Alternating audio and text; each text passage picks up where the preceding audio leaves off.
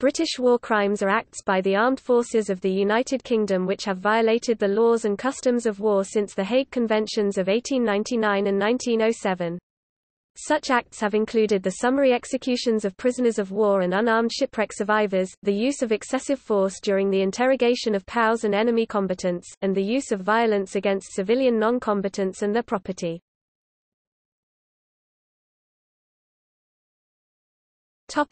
Definition. War crimes are defined as acts which violate the laws and customs of war established by the Hague Conventions of 1899 and 1907, or acts that are grave breaches of the Geneva Conventions and Additional Protocol I and Additional Protocol II.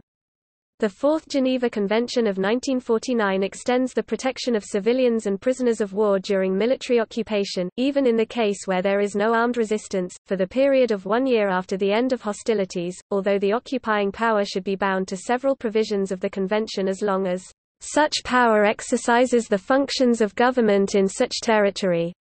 The Manual of the Law of Armed Conflict published by the UK Ministry of Defence uses the 1945 definition from the Nuremberg Charter, which defines a war crime as violations of the laws or customs of war. Such violations shall include, but not be limited to, murder, ill-treatment or deportation to slave labor or for any other purpose of civilian population of or in occupied territory, murder or ill-treatment of prisoners of war or persons on the seas, killing of hostages, plunder of public or private property, wanton destruction of cities, towns or villages, or devastation not justified by military necessity. The manual also notes that violations of the 1949 Geneva Conventions not amounting to grave breaches are also war crimes. The 2004 Laws of Armed Combat Manual says serious violations of the law of armed conflict, other than those listed as grave breaches in the 1949 Geneva Conventions or the 1977 Additional Protocol I, remain war crimes and punishable as such. A distinction must be drawn between crimes established by treaty or convention and crimes under customary international law. Treaty crimes only bind parties to the treaty in question, whereas customary international law is binding on all states. Many treaty crimes are merely codifications of customary law and to that extent binding on all states, even those that are not parties. The 2004 publication also notes that a person is normally only guilty of a war crime if he commits it with intent and knowledge.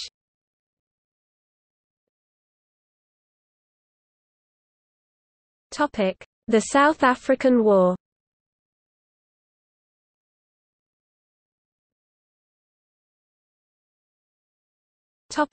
Counterinsurgency. As part of the strategy to defeat the guerrilla warfare of the Boer commandos, farms were destroyed to prevent the Boers from resupplying from a home base. This included the systematic destruction of crops and slaughtering of livestock, the burning down of homesteads, poisoning of wells and salting of fields.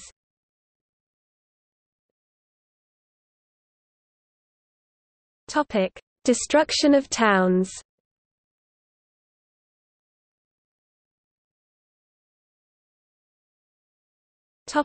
Ventersburg. On 26 October 1900, William Williams, a British Justice of the Peace at Ventersburg in the former Orange Free State, passed a secret message to Marge. Edward Pinecoffin, alleging that Boer commandos were concentrating in the village. Marge. Pinecoffin passed the message on to Field Marshal Lord Frederick Roberts, who decreed that, "an example should be made of Ventersburg." On 28 October, Field Marshal Roberts issued orders to General Bruce Hamilton, that all houses belonging to absent males were to be burned down. After burning down the village and its Dutch Reformed church, General Hamilton posted the following bulletin: "The town of Ventersburg has been cleansed of supplies and partly burnt, and all the farms in the vicinity destroyed, on account of the frequent attacks on the railway lines in the neighborhood. The Boer women and children who are left behind should apply to the Boer commandants for food, who will supply them unless they wish to see them starve. No supplies will be sent from the railway to the town." On 1 November 1900, Marge. Pinecoffin wrote in his diary that the remaining civilian population of Ventersburg had been transported to concentration camps.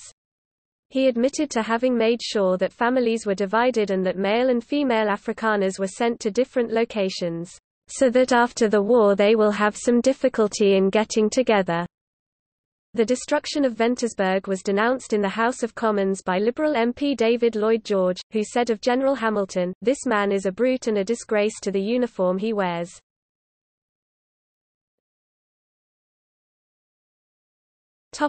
Louis Trichardt. On 9 May 1901, Coles, Johann William Collenbrander and H.L. Grenfell rode into Louis Trichardt ahead of a mixed force of about 600 men.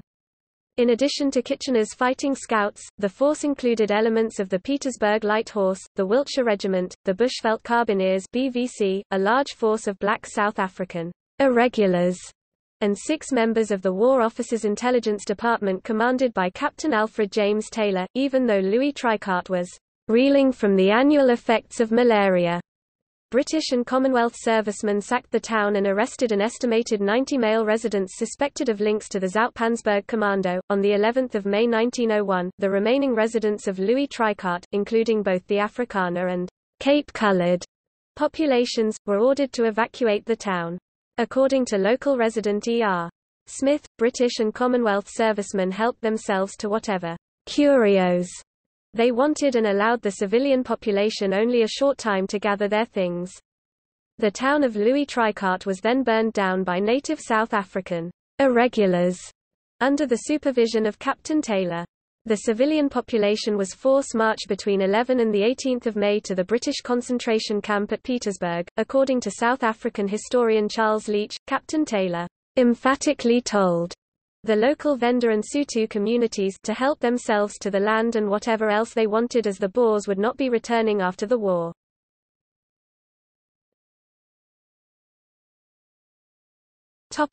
Concentration camps.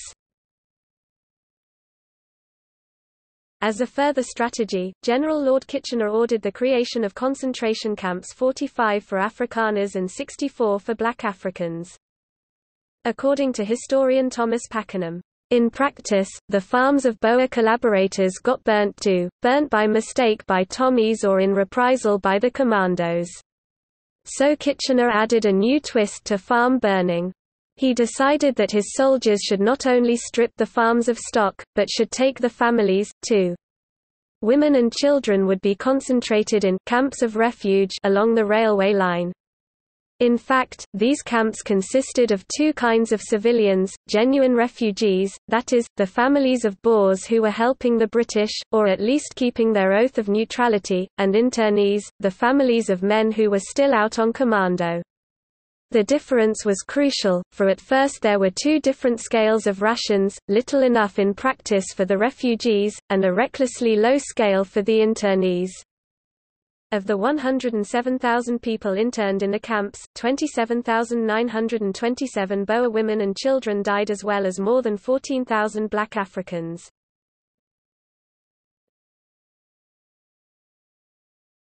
The Pietersburg War Crimes Trials. The Boer War also saw the first war crimes prosecutions in British military history. They centered around the Bushveld Carbineers (BVC), a British Army irregular regiment of mounted rifles active in the northern Transvaal. Originally raised in February 1901, the BVC was composed mainly of British and Commonwealth servicemen with a generous admixture of defectors from the Boer commandos. After more than a century, the ensuing courts-martial remain controversial.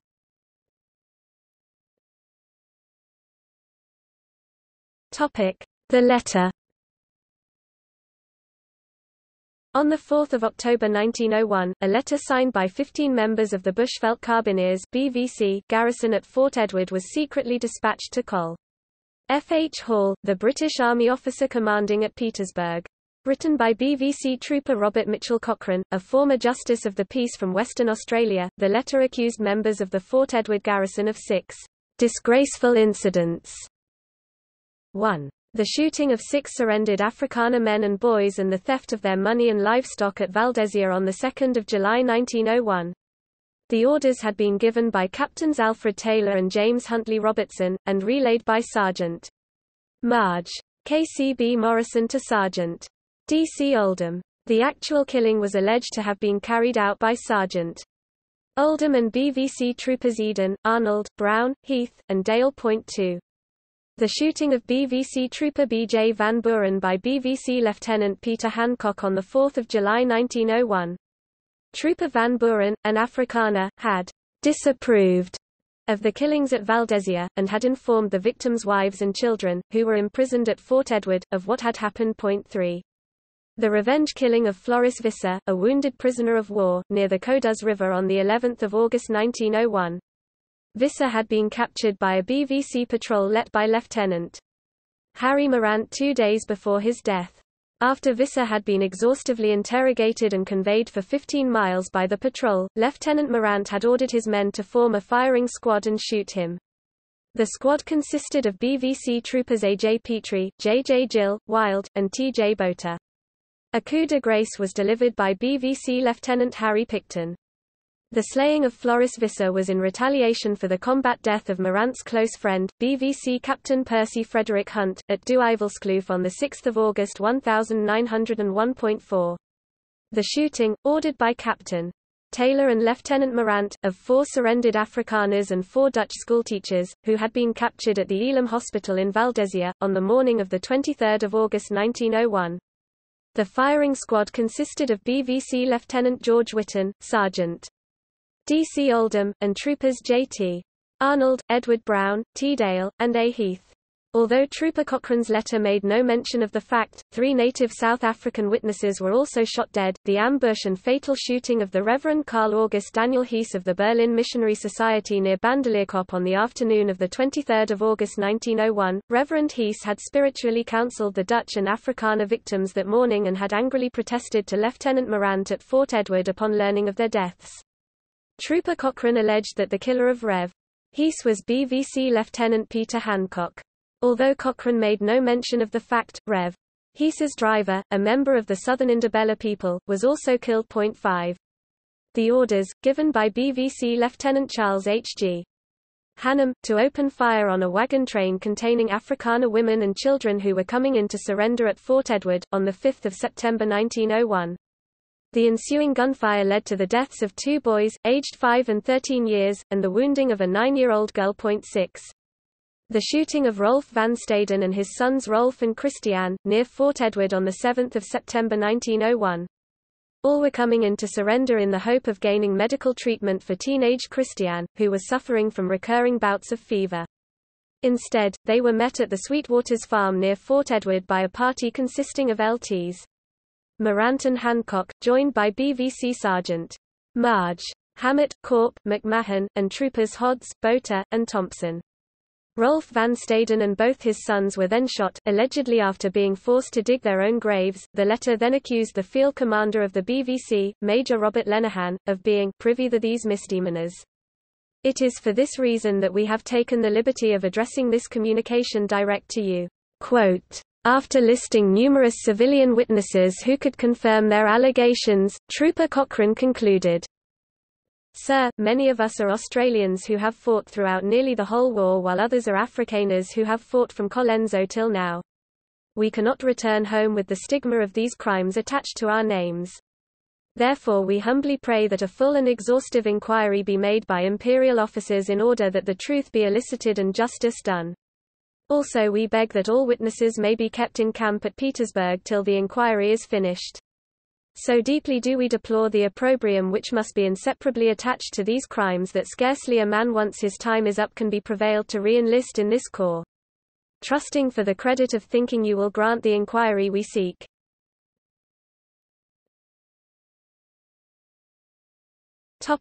Arrests. In response to the letter written by Trooper Cochrane, Col. Hall summoned all Fort Edward officers and non-commissioned officers to Petersburg on 21 October 1901. All were met by a party of mounted infantry 5 miles outside Petersburg on the morning of 23 October 1901 and brought into town like criminals. Lieutenant Morant was arrested after returning from leave in Pretoria, where he had gone to settle the affairs of his deceased friend Captain Hunt.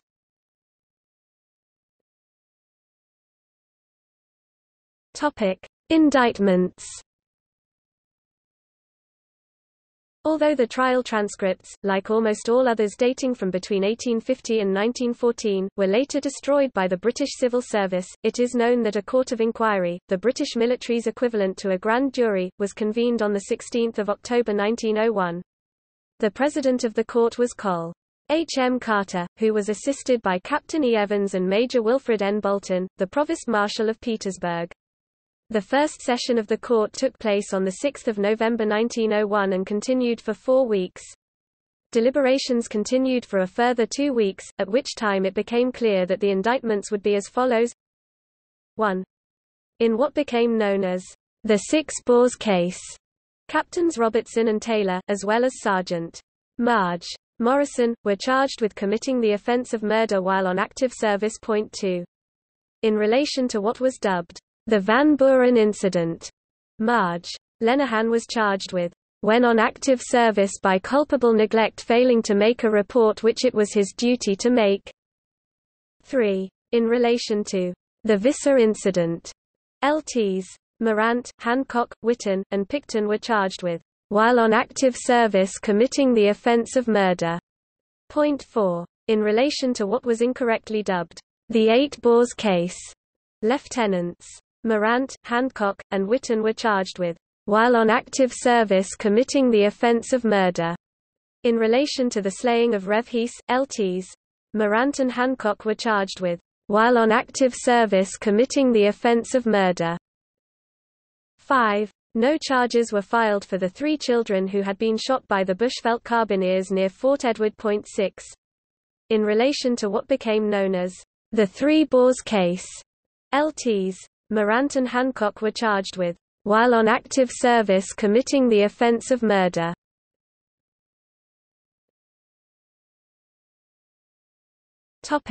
Courts-martial. Following the indictments, Marge R. Wigham and Col. James St. Clair ordered Bolton to appear for the prosecution, as he was considered less expensive than hiring a barrister. Bolton vainly requested to be excused, writing, "My knowledge of law is insufficient for so intricate a matter." The first court-martial opened on 16 January 1901, with Lieutenant Col. H. C. Denny presiding over a panel of 6 judges. Marge J. F. Thomas, a solicitor from Tenterfield, New South Wales, had been retained to defend Marge Lenihan. The night before, however, he agreed to represent all 6 defendants. The Visser incident was the first case to go to trial. Lieutenant Morant's former orderly and interpreter, BVC Trooper Thunes J. Boter, testified that Visser, who had been promised that his life would be spared, was cooperative during 2 days of interrogation and that all his information was later found to have been true.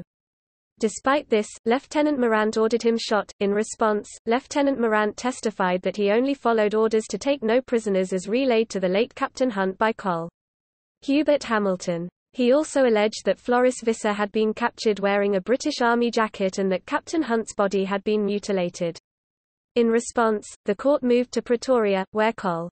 Hamilton testified that he had never spoken to Captain Hunt with reference to his duties in the Northern Transvaal. Though stunned, Marge Thomas argued that his clients were not guilty because they believed that they acted under orders. In response, Marge Bolton argued that they were illegal orders, and said, "The right of killing an armed man exists only so long as he resists. As soon as he submits, he is entitled to be treated as a prisoner of war." The court ruled in Marge Bolton's favor. Lieutenant Morant was found guilty of murder. LTs, Hancock, Witten, and Picton were convicted of the lesser charge of manslaughter.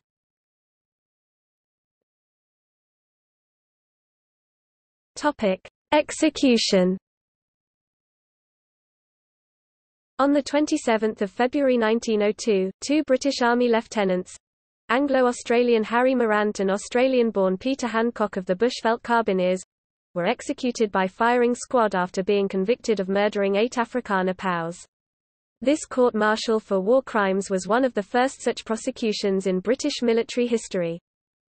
Although Morant left a written confession in his cell, he went on to become a folk hero in modern Australia. Believed by many Australians to be the victim of a kangaroo court, public appeals have been made for Morant to be retried or pardoned. His court-martial and death have been the subject of books, a stage play, and an award-winning Australian New Wave film adaptation by director Bruce Beresford. Whitton was sentenced to penal servitude, and Picton was cashiered.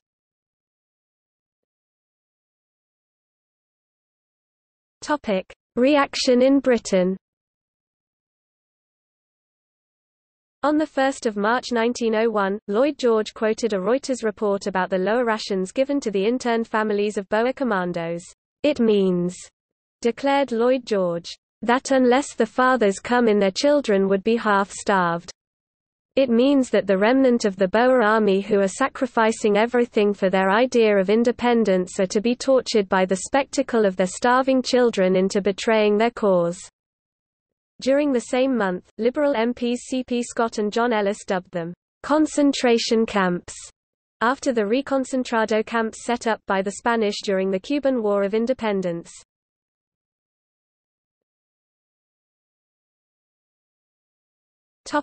World War I.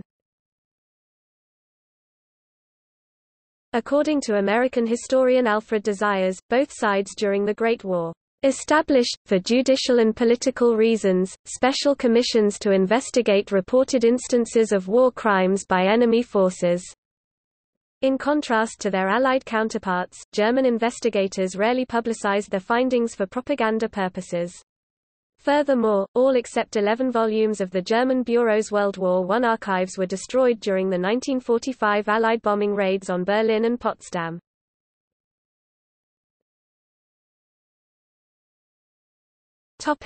Chemical weapons usage.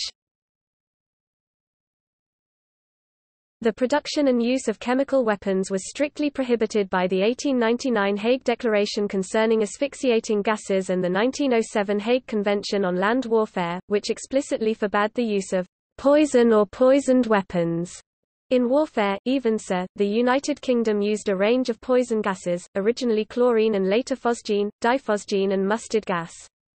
They also used relatively small amounts of the irritant gases chloromethylchloroformate, chloropicrin, bromacetone and ethyl iodoacetate. Gases were frequently mixed, for example White Star was the name given to a mixture of equal volumes of chlorine and phosgene, the chlorine helping to spread the denser but more toxic phosgene. Despite the technical developments, chemical weapons suffered from diminishing effectiveness as the war progressed because of the protective equipment and training which the use engendered on both sides. By 1918, a quarter of British artillery shells were filled with gas and the United Kingdom had produced around 25,400 tons of toxic chemicals. The British Expeditionary Force first used chemical weapons along the Western Front at the Battle of Loos on 25 September 1915 and continued their usage for the remainder of the war. This was done in retaliation for the use of chlorine by Imperial German Army the preceding April. Following the Imperial German Army's use of poison gas at Ypres, the commander of 2nd Corps, Lieutenant General Sir Charles Ferguson, had said of poison gas, "It is a cowardly form of warfare which does not commend itself to me or other English soldiers. We cannot win this war unless we kill or incapacitate more of our enemies than they do of us, and if this can only be done by our copying the enemy in his choice of weapons, we must not refuse to do so." Mustard gas was first used effectively in World War I by the German Army against British and Canadian soldiers near Ypres, Belgium, in 1917 and later also against the French Second Army. The name Yperite comes from its usage by the German Army near the town of Ypres. The Allies did not use mustard gas until November 1917 at Cambrai, France, after the armies had captured a stockpile of German mustard gas shells. It took the British more than a year to develop their own mustard gas weapon, with production of the chemicals centered on Avonmouth docks. The only option available to the British was the Desprez-Niemann-Guthrie process. This was used first in September 1918 during the breaking of the Hindenburg Line with the 100 Days Offensive.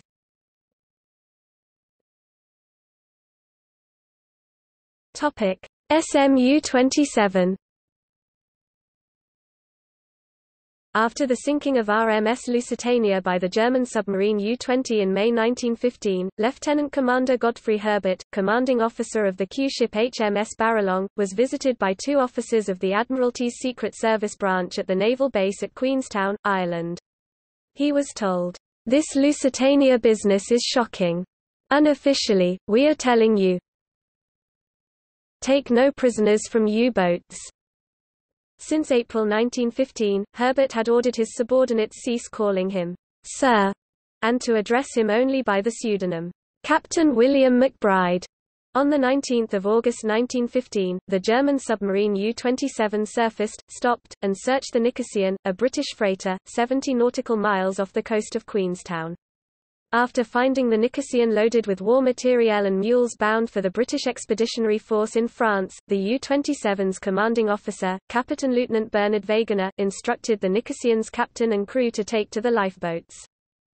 As Wegener and his men prepared to sink the now empty Nicosia with their deck gun, the Baralong arrived, flying the neutral American flag as a ruse of war. After lowering that flag and raising the British white ensign in its place, Baralong's crew opened fire and sank the U-27. 12 German sailors survived the U-27's sinking, the crews of her two deck guns and those who had been on the conning tower. They swam to Nicosia and attempted to join the six-man boarding party by climbing up her hanging lifeboat falls and pilot ladder. In response, Herbert ordered his men to open fire with small arms on the men in the water. After a few German survivors managed to climb aboard the Nicosia, Herbert sent Baralong's 12 Royal Marines, under the command of a Corporal Collins, to board the sinking vessel. As they departed, Herbert ordered Collins, "Take no prisoners." The Germans were discovered in the engine room and shot on sight. According to Sub-Lieutenant Gordon Steele, Wegener ran to a cabin on the upper deck. I later found out it was Manning's bathroom. The Marines broke down the door with the butts of their rifles, but Wegener squeezed through a scuttle and dropped into the sea. He still had his life jacket on and put up his arms in surrender. Corporal Collins, however, took aim and shot him through the head. Collins later recalled that, after Wegener's death, Herbert threw a revolver in the German captain's face and screamed, "What about the Lusitania, you bastard?" In Herbert's report to the Admiralty, he alleged the German survivors were trying to board and scuttle the Nicosia, so he ordered the Royal Marines on his ship to kill the survivors. The Admiralty, upon receiving the report, vainly ordered that the incident be kept secret. After the Nicosia's crew arrived at Liverpool, however, the American members of the crew gave sworn testimony to the United States consul about the massacre of U-27's crew. After their return to the United States, they repeated their testimony before a notary public at the Imperial German Consulate in New Orleans. As a result, the U.S. State Department forwarded a formal protest by the German Empire to the British Foreign Office. The memorandum demanded that Captain McBride and the crew of HMS Baralong be court-martialed and threatened to take the serious decision of retribution if the massacre of U-27's crew went unprosecuted. The Foreign Secretary, Sir Edward Grey, replied through U.S. State Department in a textbook example of diplomatic effrontery. He wrote, "His Majesty's government do not think it necessary to make any reply to the suggestion that the British Navy has been guilty of inhumanity. According to the latest figures available, the number of German sailors rescued from drowning, often in circumstances of great difficulty and peril, amounts to 1,150. The German Navy can show no such record, perhaps through want of opportunity." Sir Edward further argued that the alleged massacre of U-27's crew could be grouped with the Imperial German Navy's sinking of SS Arabic, their attack on a stranded British submarine in neutral Dutch territorial waters, and their attack on the steamship Rule. In conclusion, Gray suggested that all four incidents be placed before a tribunal chaired by the United States Navy. The U.S. State Department also vainly protested that the American flag had been used as a false flag. Walter Hines Page, the U.S. ambassador in London, was telegraphed by Secretary of State Robert Lansing and ordered to not ask Sir Edward Grey any questions about whether the American flag had been used in the case. "The fact," he was told, "is established." Lieutenant Commander Herbert and the crew of HMS Baralong were awarded a bounty of £185 for sinking U-27.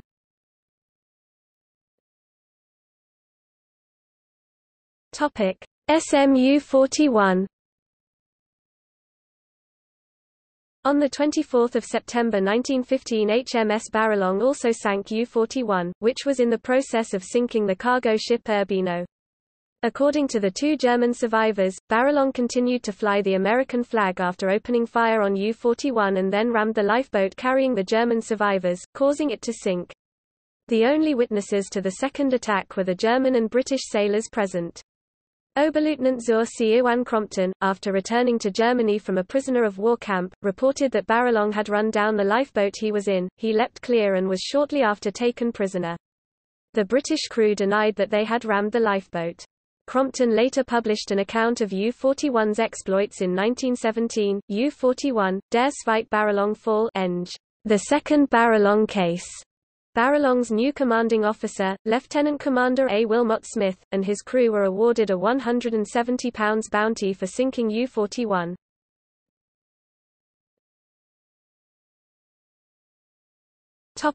German investigation of British war crimes.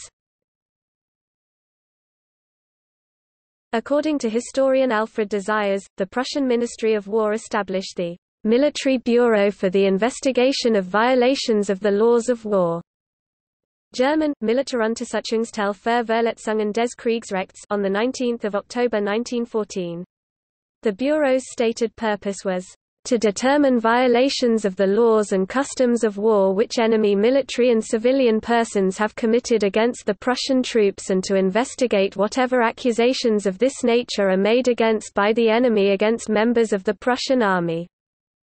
The Military Bureau had wide competence to establish facts in a judicial manner and to secure the evidence necessary for legal analysis of each case. Witnesses were interrogated and their sworn depositions taken by military judges. Lists of suspected war criminals were compiled, which would probably have led to criminal proceedings if Germany had won the war. The material remained largely secret, though some excerpts from witness depositions were used in German white books.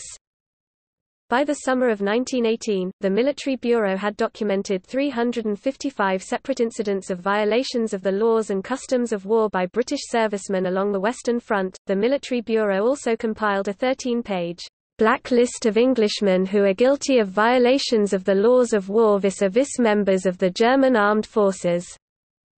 German, Schwarze Liste der Engländer, die sie waren des Krieges gegenüber deutschen Heeresangehörigen Völkerrechtwidrigen Verhaltens schuldig gemacht haben. The list, which survived the Allied firebombing of Berlin and Potsdam during the Second World War, contains a total of 39 names, including Captain McBride of HMS Baralong. In contrast, however, 9 similar lists survive of alleged French war criminals and consist of 400 names. Following the armistice, investigation continued, particularly into crimes against German POWs, and culminated in a 5-volume report entitled International Law During the World War, German, Völkerrecht im Weltkrieg. The report was never translated, however, and had minimal effect outside of Germany. Also following the armistice, the victorious Allies pooled their reports, compiled a joint list of alleged German war crimes, and demanded the extradition of 900 alleged war criminals for trial in France and the United Kingdom. As this proved unacceptable to the German electorate, the government of the Weimar Republic agreed to try them domestically in the Leipzig war crimes trials. According to Desires, however, generally speaking, the German population took exception to these trials, especially because the Allies were not similarly bringing their own soldiers to justice.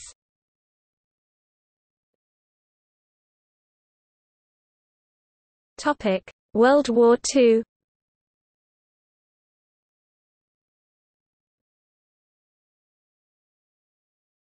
Topic: Crimes against enemy combatants and civilians.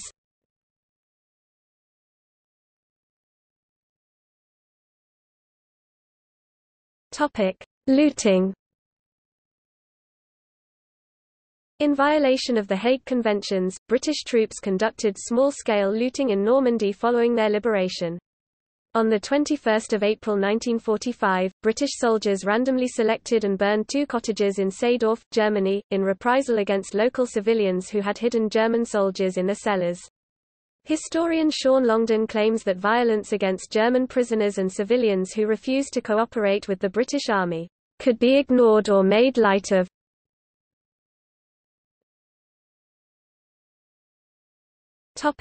Torture of POWs. An Mi-19 prisoner of war facility, known as the London Cage, was utilized during and immediately after the war. This facility has been the subject of allegations of torture. The Bad Nendorf Interrogation Center, in occupied Germany, managed by the Combined Services Detailed Interrogation Center, was the subject of an official inquiry in 1947. It found that there was mental and physical torture during the interrogations.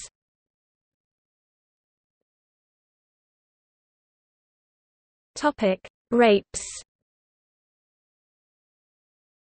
Rape took place during the British advance towards Germany. During late 1944, with the army based across Belgium and the Netherlands, soldiers were billeted with local families or befriended them. In December 1944, it came to the attention of the authorities that there was a rise of indecency with children, where abusers had exploited the atmosphere of trust that had been created with local families. While the army attempted to investigate allegations, and some men were convicted, it was an issue that received little publicity. Rape also occurred once British forces had entered Germany. Many rapes involved alcohol or post-traumatic stress, but there were also instances of premeditated attacks. For example, on a single day in April 1945, 3 women in Neustadt am Rubenberger were raped. In the village of Oil, near Nienberg, 2 soldiers attempted to coerce 2 girls into a nearby wood. When they refused, one was grabbed and dragged into the woods. When she began to scream, according to Longden, one of the soldiers pulled a gun to silence her. Whether intentionally or in error, the gun went off, hitting her in the throat and killing her. Sean Longden highlights that some officers failed to treat reports of rape with gravity. He provides the example of a medic, who had a rape reported to him. In cooperation with the Royal Military Police, they were able to track down and apprehend the perpetrators, who were then identified by the victim. When the 2 culprits were taken before the CO, his response was alarming. He insisted since the men were going on leave no action could be taken and that his word was final.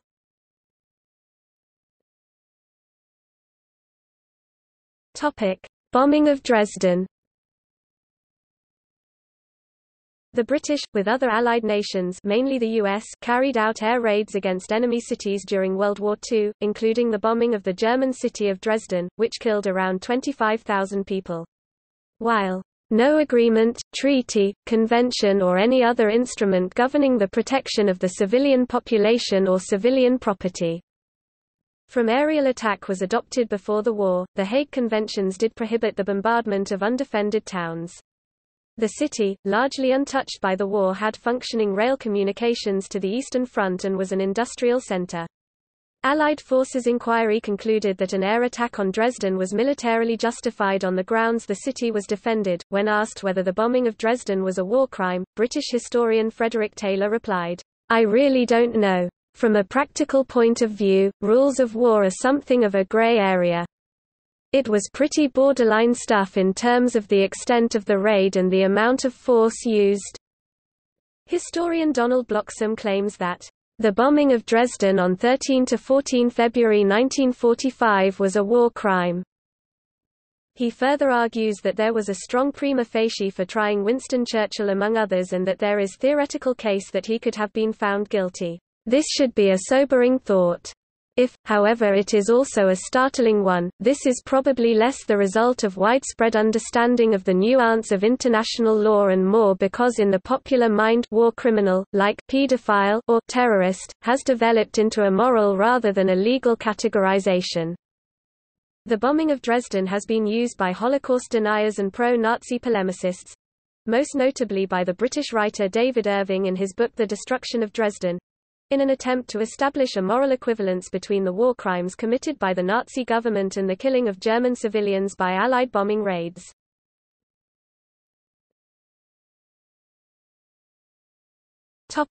War crimes at sea.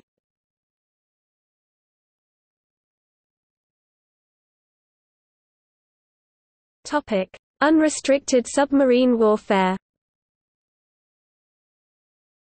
On 4 May 1940, in response to Germany's intensive unrestricted submarine warfare, during the Battle of the Atlantic and its invasion of Denmark and Norway, the Royal Navy conducted its own unrestricted submarine campaign. The Admiralty announced that all vessels in the Skagerrak were to be sunk on sight without warning. This was contrary to the terms of the Second London Naval Treaty.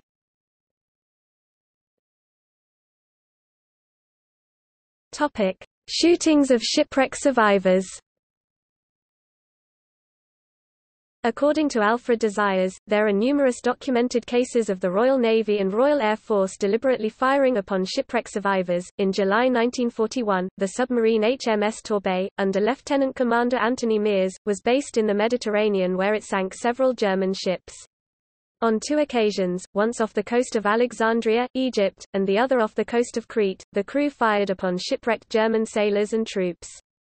Mears made no attempt to hide his actions, and reported them in his official logs. He received a strongly worded reprimand from his superiors following the first incident. Mears' actions violated the Hague Convention of 1907, which banned the killing of shipwreck survivors under any circumstances.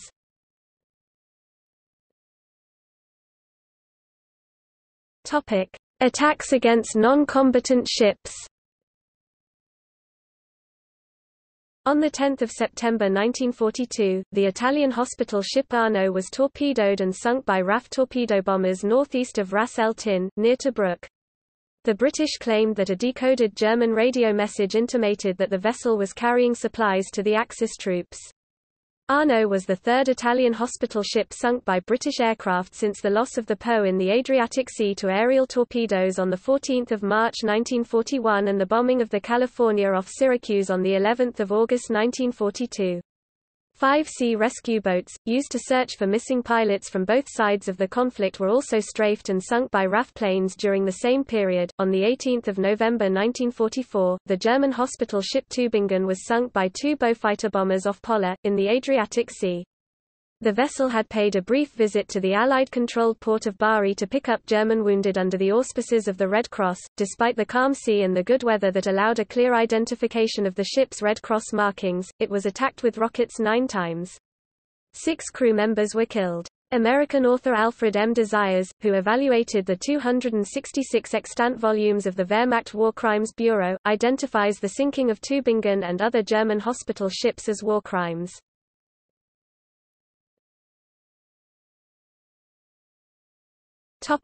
Malaya. On 12 December 1948, during the Malayan emergency, the Batang Kali massacre took place, which involved the killing of 24 villagers. 6 of the 8 British soldiers involved were interviewed under caution by detectives. They corroborated accounts that the villagers were unarmed, were not insurgents nor trying to escape, and had been unlawfully killed on the order of the 2 sergeants in command. The sergeants denied the allegations. The government's position was that if anyone is to be held responsible, it should be the Sultan of Selangor. As part of the Briggs Plan devised by British General Sir Harold Briggs, 500,000 people, roughly 10% of Malaya's population, were eventually removed from the land, had tens of thousands of their homes destroyed, and were interned in 450 guarded fortified camps called new villages. The intent of this measure was to inflict collective punishments on villages where people were deemed to be aiding the insurgents and to isolate the population from contact with insurgents. The British also tried to win the hearts of the internees by providing them with education and health services as well as piped water and electricity within the villages. This practice was prohibited by the Geneva Conventions and customary international law, which stated that the destruction of property must not happen unless rendered absolutely necessary by military operations.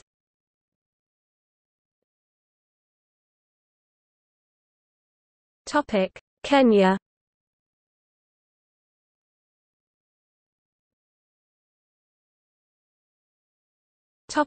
Treatment of detainees. During an 8-year conflict in Kenya from 1952 to 1960 in which Britain sought to restore order, many Kikuyu were relocated. According to David Anderson, the British hanged over 1,090 suspected rebels. It was found out that over half of them executed were not rebels at all. Thousands more were killed by British soldiers, who claimed they had failed to halt when challenged. Among the detainees who suffered severe mistreatment was Hussein Onyango Obama, the grandfather of former U.S. President Barack Obama. According to his widow, British soldiers forced pins into his fingernails and buttocks and squeezed his testicles between metal rods, and 2 others were castrated. In June 1957, Eric Griffith Jones, the Attorney General of the British administration in Kenya, wrote to the governor, Sir Evelyn Baring, detailing the way the regime of abuse at the colony's detention camps was being subtly altered. He said that the mistreatment of the detainees is distressingly reminiscent of conditions in Nazi Germany or Communist Russia. Despite this, he said that in order for abuse to remain legal, Mau Mau suspects must be beaten mainly on their upper body. Vulnerable parts of the body should not be struck, particularly the spleen, liver or kidneys. And it was important that those who administer violence should remain collected, balanced and dispassionate.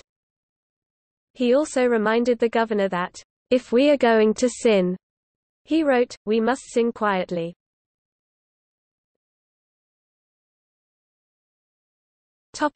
Chuka Massacre. The Chuka Massacre, which happened in Chuka, Kenya, was perpetrated by members of the King's African Rifles B Company in June 1953 with 20 unarmed people killed during the Mau Mau uprising. Members of the 5th Car B Company entered the Chuka area on 13 June 1953, to flush out rebels suspected of hiding in the nearby forests. Over the next few days, the regiment had captured and executed 20 people suspected of being Mau Mau fighters for unknown reasons.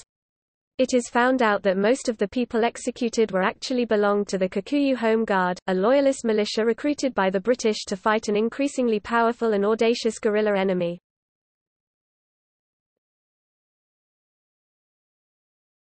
Hola Massacre. The Hola Massacre was an incident at a detention camp in Hola, Kenya. By January 1959 the camp had a population of 506 detainees, of whom 127 were held in a secluded, closed camp. This more remote camp near Garissa, eastern Kenya, was reserved for the most uncooperative of the detainees. They often refused, even when threats of force were made, to join in the colonial rehabilitation process, or perform manual labor or obey colonial orders. The camp commandant outlined a plan that would force 88 of the detainees to bend to work. On 3 March 1959, the camp commandant put this plan into action. As a result, 11 detainees were clubbed to death by guards. All of the surviving detainees sustained serious permanent injuries. The British government accepts that the colonial administration tortured detainees, but denies liability.